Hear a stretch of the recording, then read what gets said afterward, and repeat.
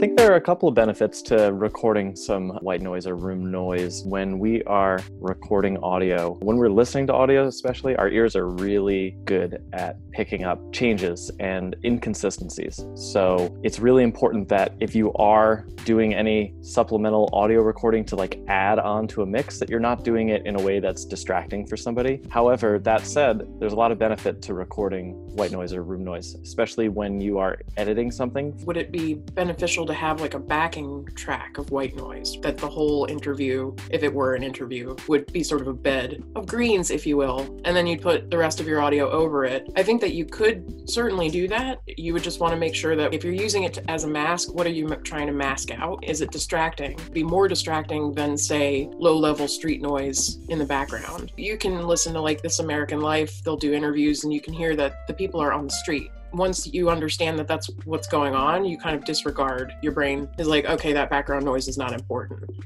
When you're doing any kind of recording, before you start with your interview, you just get a couple of minutes of the ambient room noise. Then you have that put in place of if someone swears or coughs or says or it gives you something to be fill material that will match the room noise. While you're doing a recording, kind of think about what is being recorded. And if you see one of those moments where it'd be better to take it again, just do it. You have the opportunity there. You might not have it again later.